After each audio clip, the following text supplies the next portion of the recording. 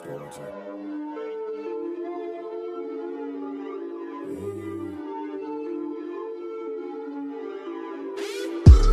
and gold, yeah. Diamonds and gold, yeah, yeah. Diamonds and gold, yeah.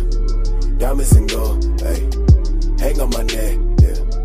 Down to my chest. Welcome everybody back to Boost in Motion. I do appreciate you guys taking the time out to come look through this video. In this video, I'm going to try to give y'all my 5,000 miles that I did on my 2018 Q50 3.0T Sport. This is the 300 horsepower version. I've also had a 2015 Q50 that was fully loaded. So I am coming from a place of experience, and I'm going to try to give you the guys' best detailed way if you're looking to get a 2018 in this upcoming year. All right, so let's just jump right into the video. Let's talk about the interior and see what's changed and what I like and what I dislike about the vehicle. First thing, they changed the steering wheel. Now, I like this steering wheel. It is a better looking steering wheel. It seems like they're using the same type of design from the Mercedes. It's a little bit harder than the old steering wheel I have, but it does heat up a lot quicker in the cold season when you put on a heated steering wheel. Also, they changed the shift knob.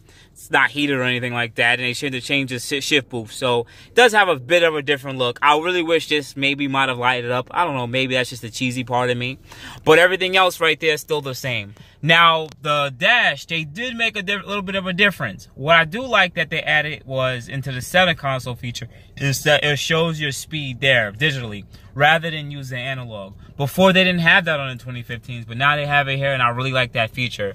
I have the auto sensing wipers too, so that's a pretty cool feature when it rains. But you know, there's some stuff you don't really need, but hey, it's nice that they have it. Now let's move down to the center console, the infotainment. Let's start at the top.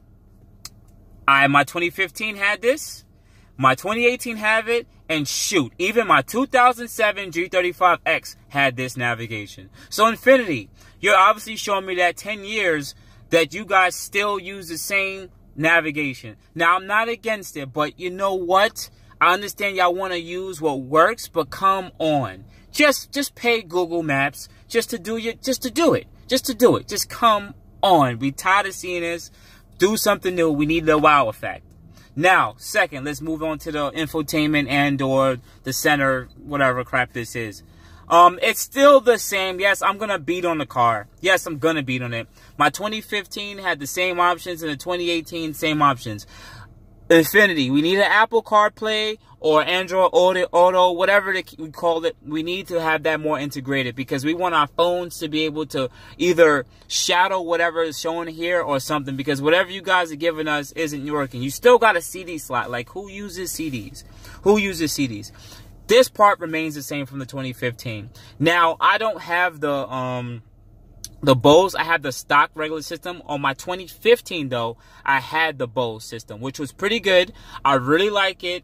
And when I went to go get this car, I really didn't care too much about it. But once I've had the car for about 5,000 miles, now I'm like, you know what? I really wish I did have that music, the Bose system, because it did give them more basses and highs. But you know what? I got this car to be more of a performance-oriented car.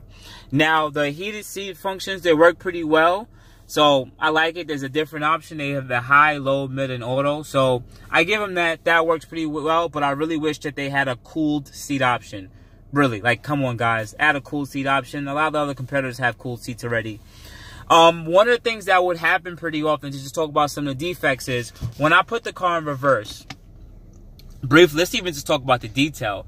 Daytime, you can see pretty well, but at nighttime, you cannot see out of this camera really well at all. It seems like my G35 showed really better at night vision compared to my 2015 and 2018. They're still using the same designs with the swigger lines when you turn left and right. And also, I don't have the optional 360 camera on this one, but on my 2015, I did. So my recommendation to you guys is, if you're going to get this car, if you live in a really dense city, get the 360 camera. Reason being, because you can see what's in front of you and the side of you. Because it's just so cool just to see everything on the screen so you don't hit and bump and scratch up your car. Now that I only got the standard reverse camera, I do miss that. But if you do choose to get it, get that package. All that package literally just comes all together, right? Now, what else I want to talk about? Let's talk about, they're gonna have for the 2018s, you're gonna be able to get lighted cup holders. There's gonna be lights in here, there's gonna be lights in here, and there's gonna be a little bit of lights up here, and puddle lights on the outside. I chose not to get that stuff because I don't really care for it. But just to continue to move on, I want to talk about the sports seats real quick. Now, I had the comfort seats on my my 2015, but now that I have the sports seats, I've got to tell you guys it's way more comfortable, because first thing, it has this support here and it had the added bolstering here. I really love that. But I am also a 6'1" inch man, so I am a little bit over 6 feet. Now in my comfort seats, even when I put it all the way down to low, my head was still hit here. Now looking at this, I'm probably what, 3 to 4 inches away, but I can still go down a lot more and clear it. But in my comfort seats, I couldn't do that before. So that was definitely really annoying in my last 2015. But in this car, I really love the sports seats. A-okay, I really love them. Really wish there was a cooled option, but hey, we can't get all we want, right? You know, it's budgets. But a few other things I want to jump into more about the interior is the rear. Once again, not much room, nothing really spectacular back there. Once again, they have this feature here. This is the only AC that the rear people get, the only AC they get, period. So terrible AC option for them. There's no heated seat option back there for them at all. Once again, it's like you're getting bare bones compared to other competitors. You get so much, but in this case, it's like you just throw a person back there. I mean, I fit back there. Let me go back there and just show you, because it's just best way. Because I want you guys to have the best view without even having to go to the dealer, right? So I'm 6'1". I have to put the chair technically all the way back, but look, I'm 6'1". I'm not fitting. I'm not fitting. This person would need to push it all the way forward, maybe another 5 to 6 inches for my legs to fit. But headroom and everything, I'm perfectly fine. I've ridden in the back of my car a few times when there's a shorter person in the front. It's a comfortable ride back here, but there's really not much to do. There's no cigarette no cigarette plugs, none of that stuff. Just an ashtray and these little BS AC things. That's it. So let's just jump to the trunk. I want to show you the room back there. All right, guys, here's my trunk. Yes, pardon all the stuff. That's the AXLEBACK. I went food shopping, left the brisket in oil for the car, and other like tools and utensils. But what you see right now, I'm trying to show you the best depth that I can in the video. My trunk does not have the optional spare. My 2015 did have the optional spare, and this stuff would have sat a lot higher. The reason being is they build a shelf under here where they pretty much build it. Thank you, man. They pretty much build it up another 5 inches, right? And this loop and brisk would have sat up here a little higher. Really dislike that. So I really didn't have much trunk space, at least when it comes to depth. And also the trunk only goes but so far back. So this is my hand. You see how far I'm going back? I'm standing pretty much on the outside. So there's not much depth compared to other vehicles, but you know what? It can work depending on it. Maybe one baby carriage can fit back there. That's about it. And depending on it ain't gonna be easy just to fit it in there, to fit it across. Also, I do recommend this. Get the rear fold down seats. My last car had it, and I made sure that I did get it with this car, because I put a lot of stuff in my trunk, long stuff. And when you get the rear fold down seats, you press on this.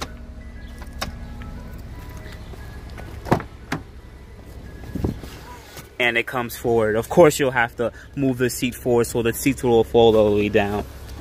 But see, it's perfect. Perfect pass-through, and there's also a pass-through right here. Great, I love that feature. So if you put a lot of stuff in your trunk, or at least long stuff, or you know, whatever it is, get that. Always, repeat it. Always get that option. Very important. Hybrids don't have that too. Just want to let you guys know that, all right? Let's move on to the next thing. All right, everybody, to finish off the video, I want to talk about driving around this car. It's a 300 horsepower twin turbo vehicle. The transmission is pretty much damn there. It's a little different than the 2015 that I own, but I do like this transmission more, at least in the twin turbo motors, than the 2014 to 2015. It seems a bit more responsive and quicker to shift, but to compare to like BMW ZF transmissions, that's just like it's still the old torque converter that they use. But what I must say, comparing the 3.0T, I don't want to make this a comparison video, but because I've had both cars, I do like the torque in the twin turbo 300 horsepower versus the old VQ30 3.7 motor. Reason being is I don't have to rev it out. With the twin turbos, you get the torque and the passing power at the lower RPM, which is just sways so much more better. The transmission does shift a little smoothly, but I still gotta say that unless you're changing your gears or using a paddle shifters, that you'll still sit there and you'll be confused. Like the transmission, if you let the transmission do what it's supposed to do, it's gonna be confused to shift. What I really dislike about the car is, let's get into it. Let me just show you briefly. You have personal, you have sport, you have standard, you have eco, you have snow. And if you have the red sport, you have sport plus, which pretty much gives you more, it holds the gear a little higher, and it also have a bit more aggressive shifts, but they're nothing really that serious. So, because my friend has a red sport and I got to drive, so I got to see the difference. When you have the 3.0T regular sport, then you're not going to get sport plus, because the sport plus only comes on the red sports.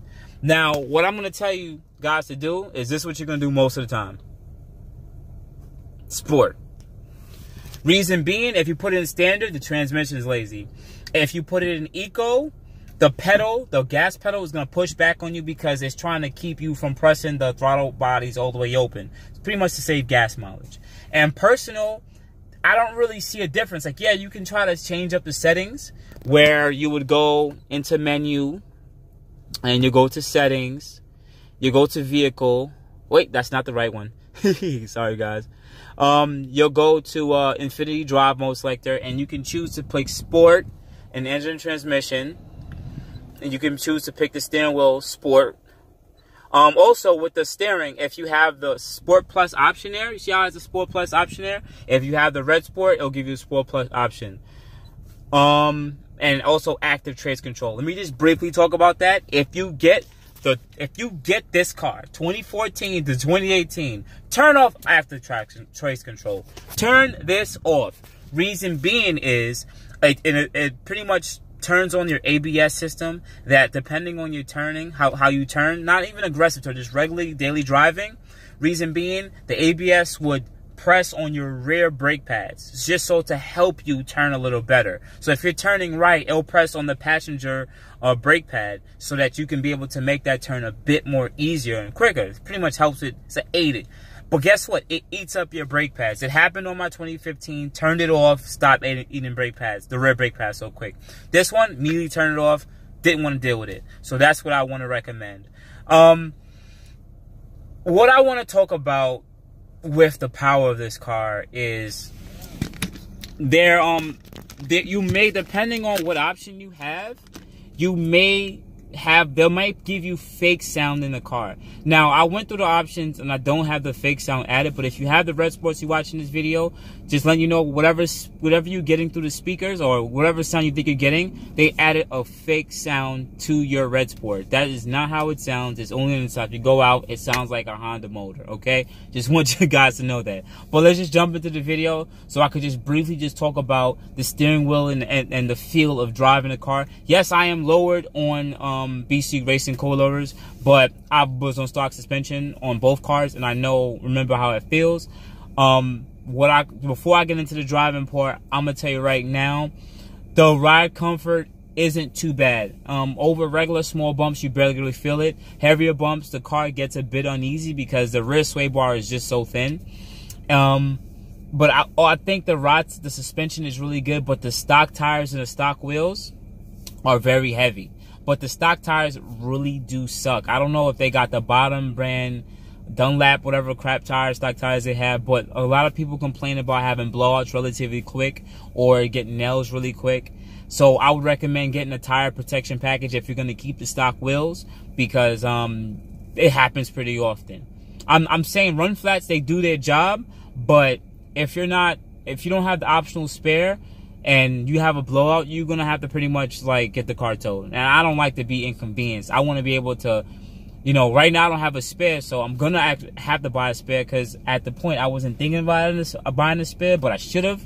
Especially I was gonna go with aftermarket wheels, but I would recommend, if you're gonna keep with the stock wheels, get the spare tire package, because you will have blowouts on the stock tires. All right. If not, what you can do is just swap out the OEM tires and put on some better aftermarket tires, like from Continental or Michelin or any other brand that you want to look up out there for all seasons. Let's just jump into the video. I'm taking too long. Now, my car has the electronic steering. So I had electronic steering in my 2015, and it has the same electronic steering in my 2018. I believe in this one though, they made it feel a bit more real compared to the last one. Because in my 2015, they made, when you put it into sport, the steering wheel felt way more stiff.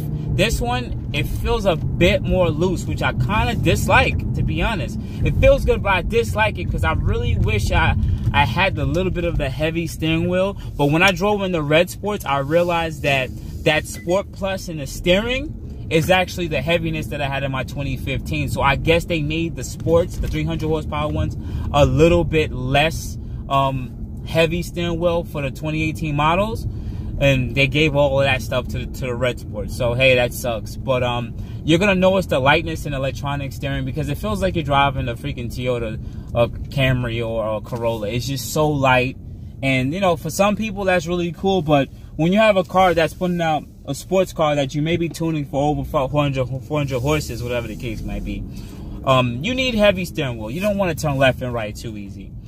Just driving here, like, I have it in sport, but I still feel as if the transmission's just still a bit too lazy. So I gotta recommend you use the paddles all you want, or you use the shifter so you know what gear you're in.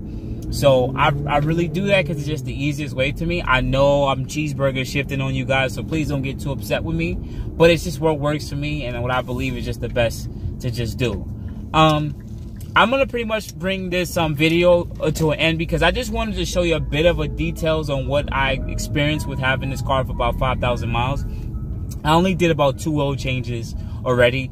Nissan Infiniti recommends doing the oil changes every 10,000 miles. I do not recommend that, because the information I know is that no, don't do it. Change your oil every 3,000 to 5,000 miles, okay, people? Turbos burn oil, okay? Not saying it's supposed to burn a whole heap of oil, but depending on where you are and where you live, depending on with excessive temperature and everything, you need to be able to put the proper oil in there, so that the oil doesn't go past the oil seals on the turbos, and that your engine start burning oil. Because when these engines get too hot, which they will run hot, the oil will start to thin out, because this car uses 020 oil. That's the lightest weight oil damn near on the market. They do it for fuel economy, so you can get the best gas mileage, but in some cases, to a few people, the motor, depending on how much it broke in, it pretty much ate the oil, and then catastrophic failure. I mean, it's going to be on Nissan Infiniti if they're telling you 10,000 miles, but I recommend changing it every 3,000 to 5,000 miles, period, with 020. And in the summer, go with 530. I didn't do anything else with the car. The brake pads are perfectly fine, the new ones that came with the car, but I changed them about 1,000 miles ago to a more high temperature and better, more race pad from Hawks. So if you want to follow my channel, I have all that stuff in the cards and on the side, so you can check it out. Sorry for the ice cream music in the back. I just want to take some time out and let you know about my experience with the car and what it's been. I haven't had any real issues with the car. No check engine lights, no blowouts with the stock tires. It happened. Whatever I'm speaking about happened to people, but it hasn't happened to me. I'm really having a good time with the car. I really think the car is really appealing. Yes, there are a few things that I wish I would have opted in this car, such as the Bose system, such as having the run flat, the spare in the trunk. And I really kind of do wish that I had the 360 cam in the car. Well, possibly even with the intelligent cruise control, because I do kind of miss the cruise control from my 2015 and my 2007. But otherwise than that, all in all, just an ice cream truck, guys. Don't pick on me. But all in all, I would recommend this car if you don't want to opt for the Red Sport, because, you know, if you want the power, of course you get the Red Sport. But if you're looking to get this car because it may be a little bit more cheap, you don't really care about power, you really want looks, my recommendation, guys, I would recommend getting a 360 cam. That should be a necessity. If you care about music, which I thought I never really did until I had both options, get the Bose. Don't necessarily go for the comfort seat. The sport seats are great. Well, it's the 3.0 Sport, so they're going to give you the optional sport seats. Oh, and there's another thing I forgot to speak about. For the new 2018 models, my car, if you might have took a notice in the video, I don't have sport calipers. I don't have the sport calipers. I don't have paddle shifters, and well, I have on BC coilovers, but the stock suspension I have on, I don't have the digital dynamic suspension. Pretty much that's an adjustable suspension that you can actually also toggle through and give you a stiffer ride or a more comfort ride. It's like its own Infiniti's little mag ride thing. And what I gotta say about that from driving in cars who had that, I think that suspension is A-okay. So I would recommend, if you do get that package, I chose not to get that package because it would have been an added price. I already had BC coilovers I was going to put in a car. I already knew I don't care for paddle shifters, and the BBK, I don't really care for that. That comes as one option. It's more money I have to spend. I didn't want that option. I didn't care for it. So I would recommend getting that sport package where you get those three included, because not everybody's going to put BC coilovers on their car. And, you know, it's better to have a BBK, pretty much a better brake system on your car, so you can stop a lot better. And also the paddle's a little bit of an addition. I just recommend that. But all in all, I think the car is a really solid car. From what I know, not a lot of people complain about it. Yes, it may not be Red Sport power, but that stuff could be added and changed if you choose to, you know, if you get into tuning with the car, or even getting a JB4 to make the car a little quicker. You could check all that stuff out in the motor cards up here, and check out my other videos. I talk about that for this car. But all in all, guys, I really do appreciate the time that you gave me today. I know it might have been a crazy video, and I'm jumping all around the place, but I just wanted to keep it real with y'all. I want to give y'all the best video I can and just keep it real, because a lot of these other YouTubers, they like to just go nitpick and everything like that. And, you know, we're regular car people, man. We're regular car people, and they're not going to tell you these things because some of them are funded and paid by these big companies to advertise and produce, you know, whatever the case might be. You know what I'm saying? Everything's advertisement. So thank you again, everybody. If you enjoyed this long video, so please subscribe. If you dislike it, of course, dislike it. Leave a bad comment. But I do appreciate the time that you took out today. Hopefully you do choose to purchase this car. If you choose not, there are little ways to change it to make you like it, but just look into those recommendations I'll make if you choose to get it, because I want you to make this purchase and to make a purchase that you really do love and enjoy. Thank you so much for this. Hear me out from Boost Emotion. I hope you guys have an amazing, beautiful day, night, wherever you are. Enjoy it. Appreciate y'all. Love y'all very much. Thank you.